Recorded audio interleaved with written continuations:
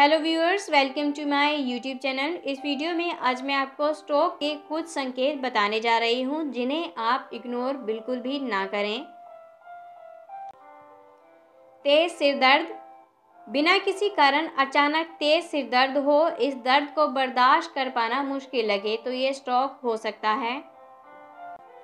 बोलने में परेशानी, कुछ भी कहने पर जुबान लड़खड़ाए, होंठ पूरी तरह से न फैल पाएं, बातचीत करने या कुछ भी बोल पाने में परेशानी हो तो ये स्ट्रोक हो सकता है।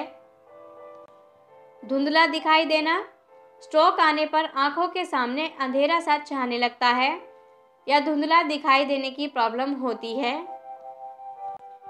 चलने में परेशानी, बैलेंस बनाने में दिक्कत हो रही हो, चलने पर लड़खड़ा जाएं या खड़ा होना भी मुश्किल हो जाए तो ये स्ट्रोक हो सकता है। पैरालिसिस, अचानक शरीर का एक हिस्सा सुन्न होने का एहसास हो, यदि किसी तरह की हलचल या सेंसेशन महसूस न हो पाए तो यह स्ट्रोक हो सकता है।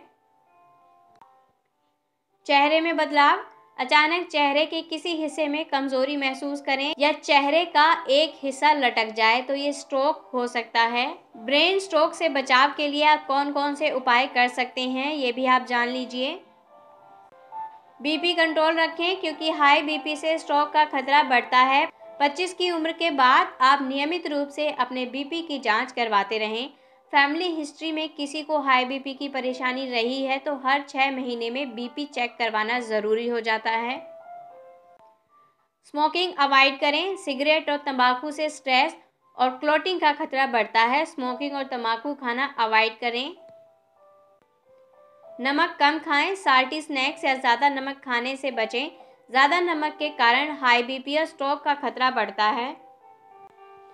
ऑयली फूड, ज़्यादा तेल मसाले वाले स्नैक खाने से बचें। ऐसे फूड कोलेस्ट्रॉल बढ़ाकर हार्ट को बीमार बना सकते हैं, इससे स्ट्रोक का खतरा बढ़ता है।